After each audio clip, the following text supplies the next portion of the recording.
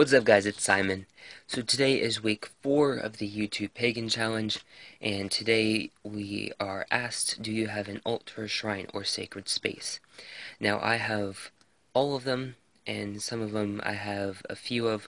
I think I have mostly shrines, but in this video I'm going to go over each of them. I'm going to do it kind of relatively quick because it's already going to be a long enough video with all the altars and shrines that I have. So, without further ado, let's get started. Okay. So what we have over here is my magic altar.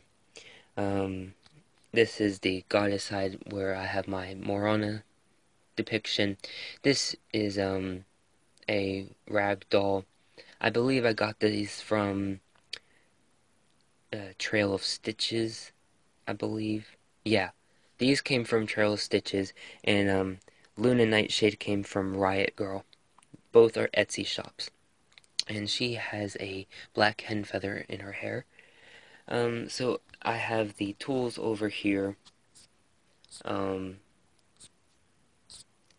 What you see right now is the chalice with some, I believe it's liquid snow right now. And that's because Morana is a winter guy, so I only put liquid snow or ice in her chalice.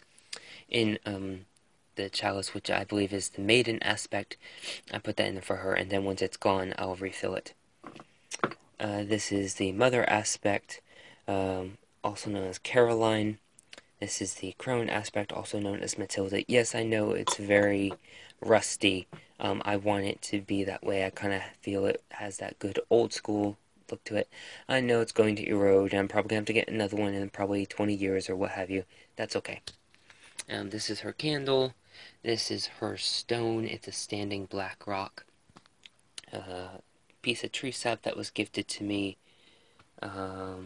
This is a psychological trigger to remember about the symbolism of the sea turtle. This is my geode. I put this stone over here so that way it keeps the energy inside. But I use this for mostly recharging my crystals. Sometimes I'll put my pentagram in there. This is the Arizona State Quarter, and it kind of looks like a squatting toad, which are very sacred to me.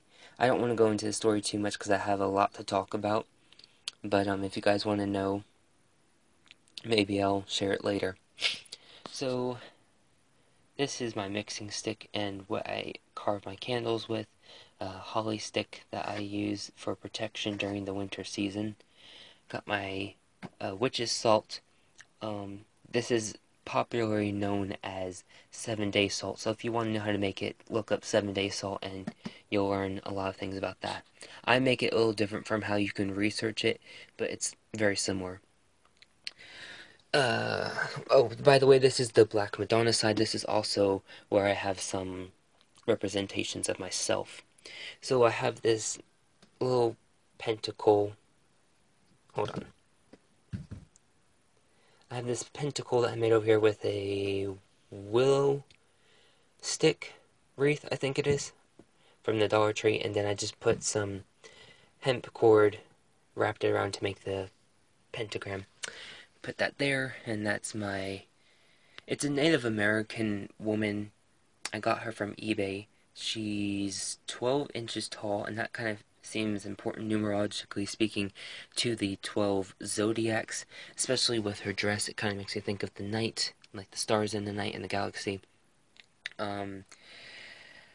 With her not having any arms, I definitely don't see her as a human representation, and she doesn't have any profound feminine features like breast or profound rear.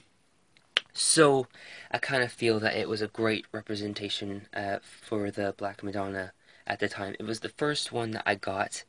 She has that copper skin like the Native Americans, so I kind of feel that has that nature representation as well as the human representation. She definitely has air and fire and earth and water being shown between colors and other depictions. And Native Americans, both male and female, had long hair anyway, so I kind of felt it was very unisex, very also intersects, where it kind of intertwines both of them together in one depiction. And this, I'm pretty sure that this is not a real crystal, so that's why I stopped wearing it, but I decided to put it on her. Still not quite sure if I like it or not. This is my guardian angel depiction. This thing was pricey. It was fucking $7, but I like it. I'm not gonna complain. I see it as an investment. So this is a sunstone. It's kind of like a mountain shape. And then this is just an orange rock. Kind of looks like the blood moon. And I was gifted this by nature. I don't remember how to pronounce her name. I think it's Aslan Seed or She. I don't really know. I'll try and remember to link her channel in the description box below. And if I can remember and find the video, I'll link the one where she shares her stone that looks similar to this. And as soon as I saw that, I really wanted one of my own, and I ended up finding one. And so this is kind of to bring about polarity. Sunstone is masculine, so I have it on the goddess side. This is kind of to be the blood moon, so kind of on the feminine side, on the masculine side of the altar. That's kind of what's supposed to be like. That dot of opposite, that's kind of a concept that I coined in reference to the two dots that are in the yin and yang. That's kind of what these two pieces are. And got a dark stone and a light stone with the triple god symbol that I created, and then the triple goddess symbol. A little thing of grass with a dehydrated toad that I found. I promise you I did not kill the toad. Baby premature bird's nest was on the ground that I found, and I collected this bird skull. Praying hands with my spirit orb. That's a shay. Got some nature representations. Salt. Couple of stones that say magic and spirit. This is kind of to replace my working candle. It is rutilated citrine crystal point. Black rock saying believe. White rock having the a bind rune for powerful, potent protection. It's a bunch of protection runes combined together. You guys remember this. This is my vision shell. I did a video on that, and it has a magnolia leaf underneath. These are the element representations, and they're inside contact containers, I guess. Altar disc, not tile, because anything that's about 5 or 6 inches and above is considered an altar disc. This is a personal oil that represents myself magically, so I'm not going to go into that. This is an arrowhead, kind of represents my Native American aspect from my first life. Phoenix representation. I used to have a whole bunch of Matchbox cards as a collection, but I ended up getting rid of it. I mentioned this in the consecrating video. This is where I put my gratitudes. These are my prayer feathers. This is kind of where I'll put intentions and stuff. It's a Native American practice, and then I'll tie it up on the magnolia tree, and the wind will carry them away to the Madonna. This is my Samhain pentacle with Hecate on the back. I sit my prayer feathers on top. Pendulum, the warrior or boy or youth representation being the bell. This is a piece of wood that came off a staff. This is my athame / wand holder. It was originally a toothbrush holder. And then I have the air water. You can't see it. The blue one's water. Green is earth. And this little orangey amber one is fire. And those are my elemental orbs. Now you know why that's the spirit orb. So this is my Athame father representation, wand sage representation. And then this is an air plant, which I need to water today. And the candle to the god, and Veals, my patron. So, that's my magic altar. So I'm gonna start, I'm going to move you guys over to the next one, which is the Pyric Shrine. Okay, so what we have here is the Pyric Shrine. So this is a spirit bottle to represent all the fire spirits, salamanders. It has a bunch of fiery herbs and stuff inside. Each elemental shrine in particular has pocket Buddha, and this one's health, this one's praise. As you can tell, they're the fiery colors. This was a crystal that I got from the backyard in Georgia. It was the person who was living there had a burn pile section in the yard, and this was in there, so it has all that dark charred section. I have these 3 pieces of burnt wood or whatever around this orange plate where my carnelian flame sits as the representation of the salamanders. This is my dried out orange to represent the sun. It's not going to stay there forever, but it's going there for now. Then we have my fire element candle. And then I also put up this piece of wood that came from the same spot as the crystal. So over here we have my prosperity altar. This is where I was doing a lot of my paycheck spells and money spells and of the sorts. So we got the candle right there with the little Buddha beads, my prosperity money dirt, or powder rather, my wand specifically for that. That is a quarter. This is my Trinket 5 oil, which is basically kind of like a calm money, keep money oil. Obviously it sits on the candle to amplify energy. My corn husk besom. Gets my own take of the money garden or whatever. My piggy bank. And then this was inspired by Tiptoe Chick, her Buddha money spell. This is kind of what that is with my prosperity Buddha right there.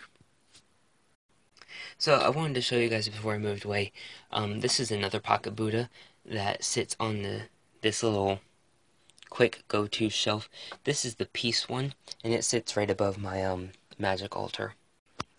So this is my aerial shrine. As the name insists, this one is for the air spirits, specifically the sylphs. So Pyric is relating to fire, and this one is relating to air. So what we have here is the little gratitude bowl, or plate rather, and a bunch of nature things just sit on there.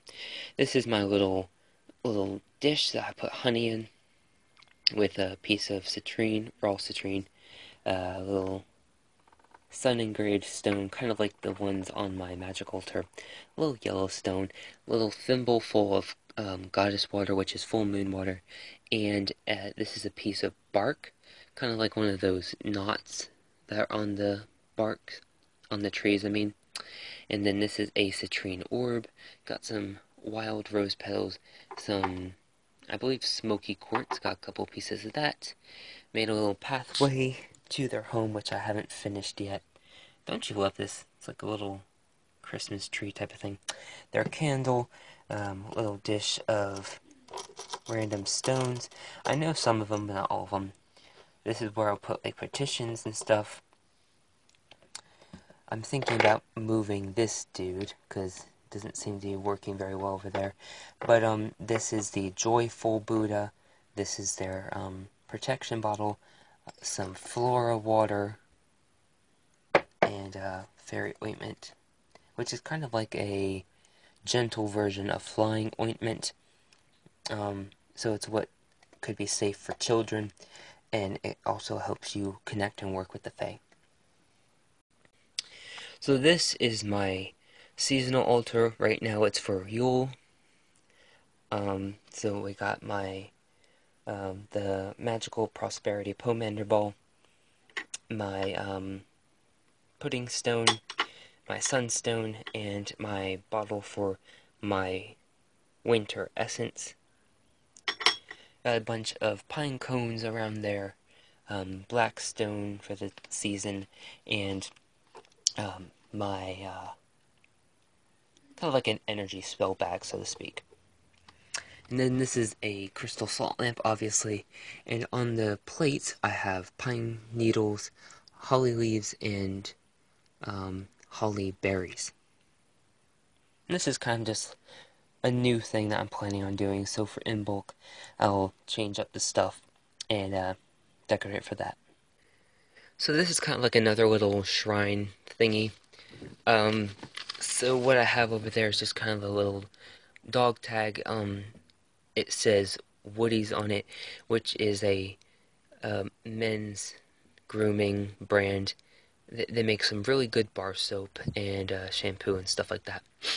I had got stuff of them from a hair salon in New Jersey years ago. I was probably 12 at the time, I don't know. But it was really awesome. I would like to actually get some again. And so then we have guardian angel representations. This is my little bedtime blessing that I actually will sing it because it kind of always seemed like a song to me, and it came to me naturally as a song when I read it rather than just a little poem. This is my evil eye protections that way I'm protected at night. If anyone, it's kind of a new thing I've done since I've been on YouTube. I wanted to make sure that no matter when my videos are being watched, especially at night when I'm most vulnerable, I'm protected. Because, you know, people can send you the evil eye and evil intentions through the internet and stuff now. Scary shit. So over here I have my basically the pagan or witch's dream catcher.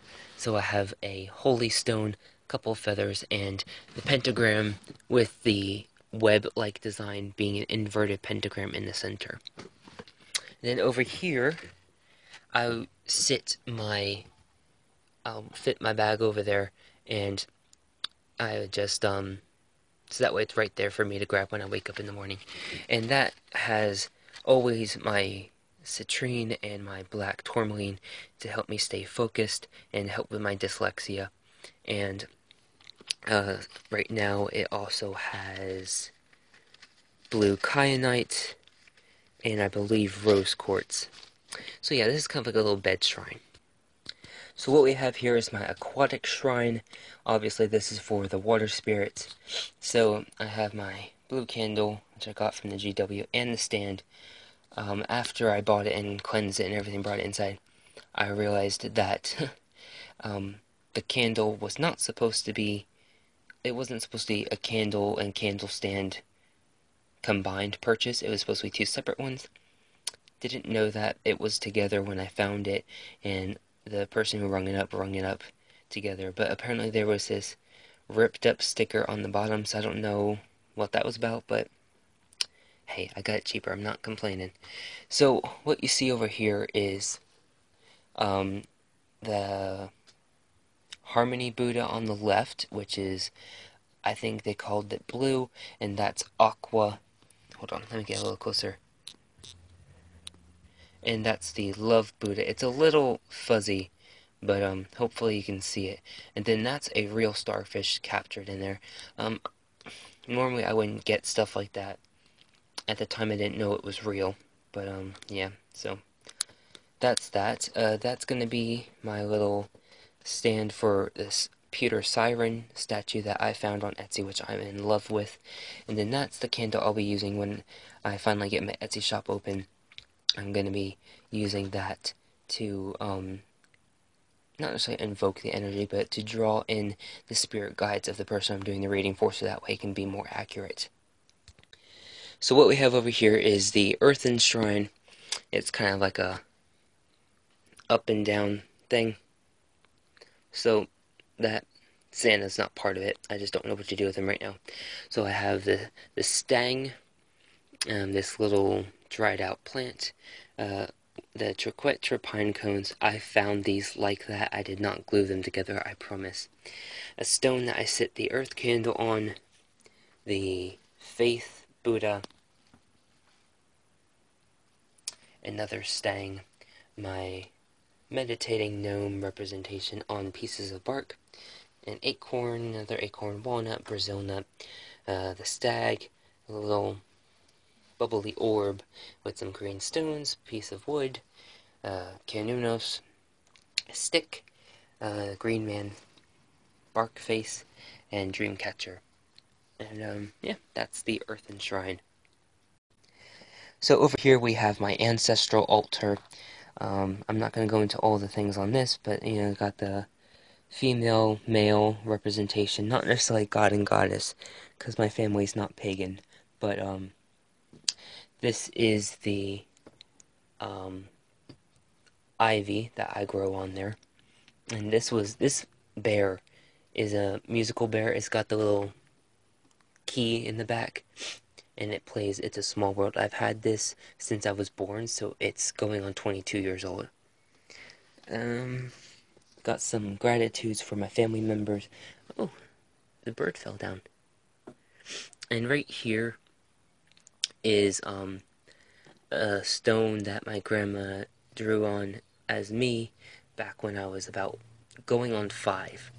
So, yeah, just before I started kindergarten. Well, yeah.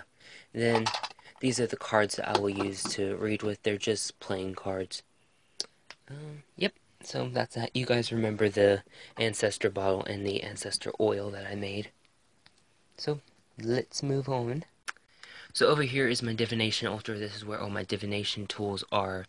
I have Aryan Rod, who is my full moon goddess, and my karma goddess. And I guess kind of my divination goddess also. That's kind of my full moon representation. Yeah, so I got Phoenix past life reading cards, got my witch's runes. That's going to be my scrying mirror. I'm going to make that on the day of the dark moon closest to Yule, which might be today. I'm not sure. I'm going to have to check. And if that is, I'm screwed. Then these are some tarot cards that I'm making myself, and then I dry out some stuff down there.